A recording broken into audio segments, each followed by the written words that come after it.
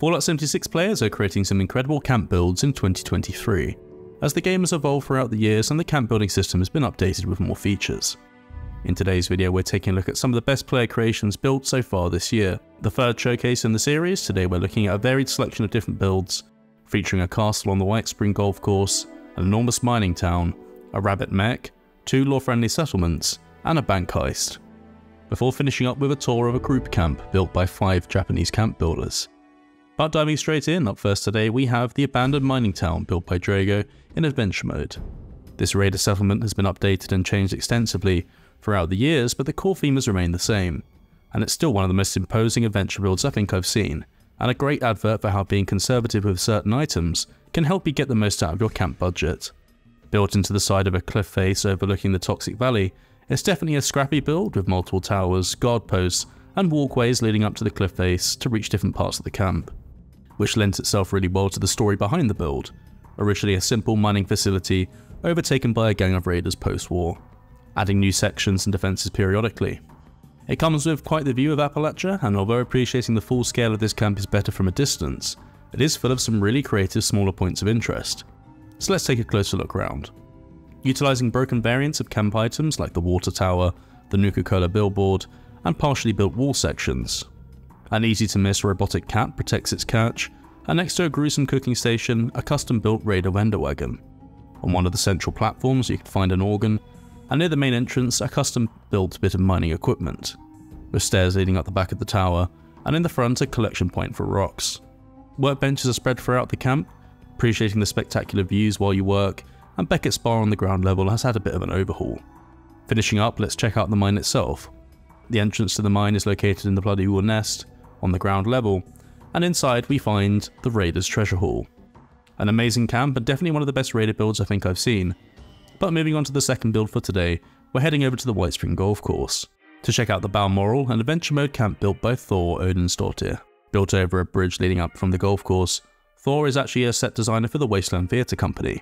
Performing Shakespeare and classic theatre live in the Wasteland, you can actually see them on Twitch and find their productions here on YouTube. A big part of that of course is the sets, with some incredible recreations of different theatres.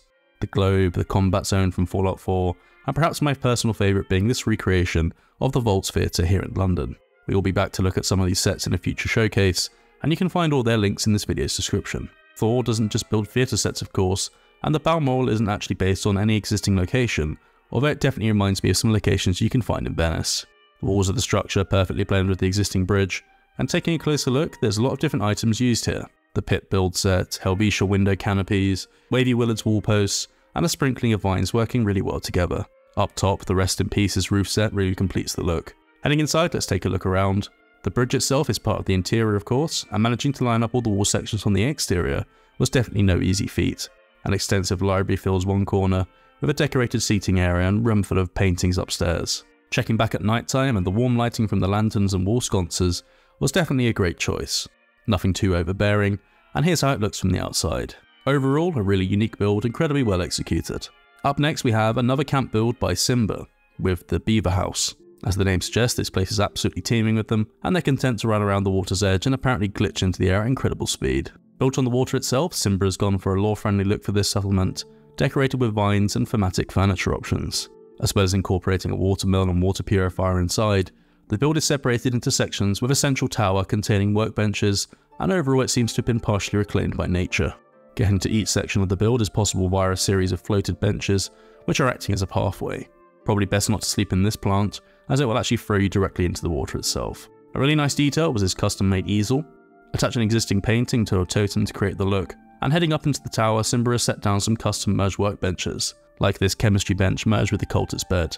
The camp looks great at night, using a mix of warm and bright lighting, inside and outside of the build. It's another great camp by Simba, who's been absolutely powering through them recently. For now though, it's time to say goodbye to the camp and the glitchy beavers, as we move on to number 4.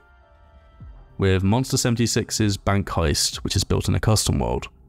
Now we did actually feature shots of this in a recent lore video, exploring the story behind the sleeper agents of Project Somnus, but it definitely needed a longer tour. Stacked columns and custom-made glass revolving doors take us inside, and the interior of this structure and the general theme was actually based on the bank heist scene from the beginning of The Dark Knight. Monty did a great job of replicating the scene from the film, with the bank manager's office and a custom-made counter in front of the entrance to the actual vault. And just like in the movie, clown robbers, but this time with a Fallout twist. Heading inside to the vault to get working on those doors. One hostage isn't exactly what they seem though. And just like in the actual lore you can find in Fallout 76, an unassuming hiker was actually a sleeper agent. Their innate combat abilities activating just in time to foil the attempted robbery with apparent ease. Finishing up at the bank though, let's move on to number 5, with a build by Cleveland. Another scrappy wasteland settlement, Mars Cabin is located at a popular pre-existing camp spot in the Savage Divide. Home to an extremely butch character model, Ma, her glorified husband and son Joe are guns for hire operating out of a ramshackle outpost, cobbled together with a variety of different materials looted from the wasteland. I really like how the destroyed camp set looks at the pre-existing shack found here, and it's finished off nicely with chain link fences and hanging curtains. Powered by mole rats and packed with small details, let's take a closer look around. Out back we have another cat, but this time it's atop a scarecrow, and in front of a partially intact suit of power armor, human remains buried in the earth, apparently unsuccessful in making it to the power armor in time. It isn't the biggest structure, so the interior space is jam-packed with stocked shelves and supplies. Watch your step as we head in here to look at the crafting area. Some nicely merged items in this section, with this modified coffee machine combined with a water cooler. And after a hard day's work, outdoor seating to take a load off, in front of a completely safe mound of burning nuclear waste. Really nice build by Cleveland. But moving on to the penultimate build, or should I say builds for today, as we have something a bit different. At the beginning of May, 5 Japanese camp builders hosted an event in-game, inviting players to visit their latest group camp, featuring builds by Gucci, Construction, Onion Takaman, Akane and Hitoka. I was kindly invited to come along and check them out. After a long waiting queue to join the world, it turned out to be quite the event, with a constant stream of players dropping in to check out their work. And it's probably one of the craziest servers I think I've been to as well, with pretty much every camp I visited needing a quick tour to take it all in. We'll be back to see some of these in a future showcase, but the main event of course were the 5 builds. And while they were all pretty close by, with most of them just a short walk away from each other, each was drastically different. So kicking things off, let's take a look first at the Lake Temple by Gucci. A great spot for the build with it perfectly illuminated in the water, with its design separated into a small courtyard, leading to a shrine inside. But getting a bit closer, what really stuck out to me was the roof work. Starting at the bottom then, all of this is custom made. All the pillars, roof awnings and the supporting structure made using Hunter's Lodge tables, stacked posts, stacked cabinets, coffins, and even a bed for the centre of the structure. I was pretty blown away just from that, but heading up it gets even better. To create the incredible shape, Gucci has stacked wall arches on both sides, and these are actually double layered as well to enhance it further, and technically it must have been a challenge to pull off. Inside the interior it's pretty small, with Scarberry's shrine getting quite the upgrade, and as for lighting, Gucci used sparse warm lighting throughout which really enhanced what was already an incredible build. Just over the hill is where we find the second camp, a little marché by Hitoka. Another great location, the build is sat atop a small rocky outcrop, surrounded by a river. Accessed via a custom-made bridge and staircase, heading up we find a small market store set outside the house. I really like the colour palette Hitoka chose for the camp, and it really fitted the theme. The curios selling a variety of different items and oddities. Everything from paintings, miniatures to flowers, and even Kwanzaa corns making the cut. Particularly like the poster bed being worked into the design for this stall. It's pretty colourful in here too, with a small kitchen area and fireplace on one side. Another tiny detail, but using the heavy weapons display to hold the wood pile was a touch. Heading upstairs, Hitoka made the most of the space by creating a custom set of second stairs using coffins to reach the top level. This is a feature with each of these builds, but the views from this location looking down over Watoga were pretty spectacular. Overall, a lovely build by Hitoka, and next we're off to see the Wood Deck Cafe, built by Onion Takaman. As the name suggests, it's a small cafe, featuring different areas of outdoor seating, a bar inside, and a covered veranda decorated with vines. Heading inside though, let's take a look at the bar area. Made using bar pieces both on the ground and being floated, Onion has included a fully stocked shelf for customers, and heading past some wall decorations and out to the veranda, it's a perfect spot to chill out and relax.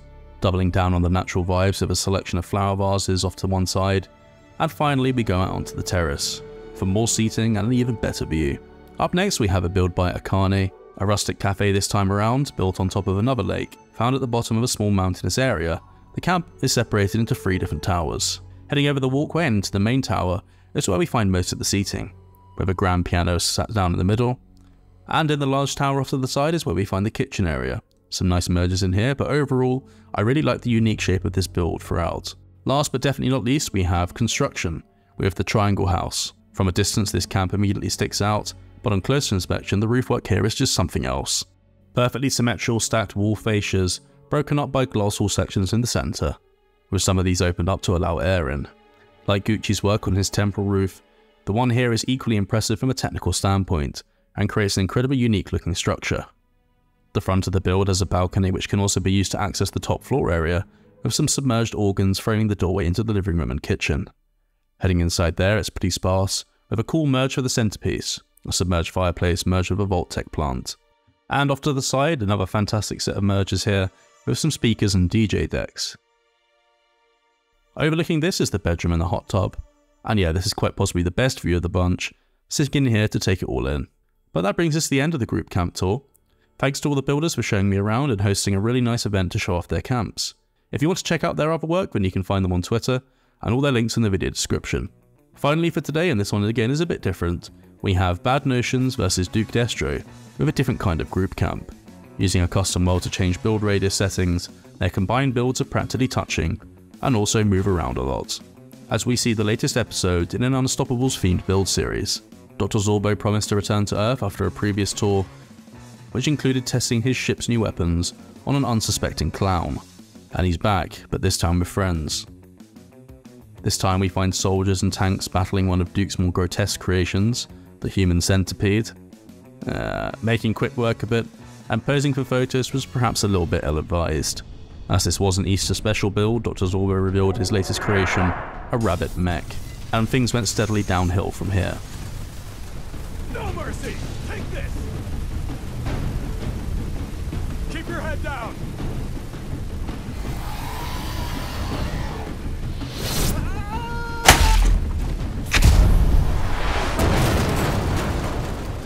We need reinforcements! Need backup!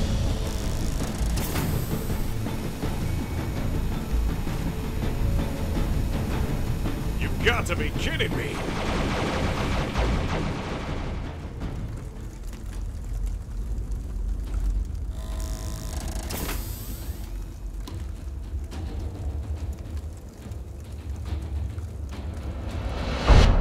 With that, we've reached the end of today's showcase. I hope you enjoyed today's video, and definitely let me know in the comments which of these camps was your favourite. We'll be back with future camp showcases, with one normally every month or so please consider subscribing to help the channel grow, and to ensure you don't miss any future videos.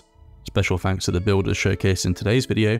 You can find other builds by Drago, Bad Notions, Cleveland, Duke Destro and Monster76 here on the Uranium Fever channel, with dedicated playlists for each creator. Please also consider checking out Simba, Gucci, Construction, Akane, Onion Takaman and Hitoka on Twitter to stay up to date with their builds and what they're working on. And we will also be back to look at more work by the Wasteland Theatre Company, who have just announced their next production, Coriolanus. I'm looking forward to seeing what they create for that, and their Twitter, YouTube and Twitch links are in the video description.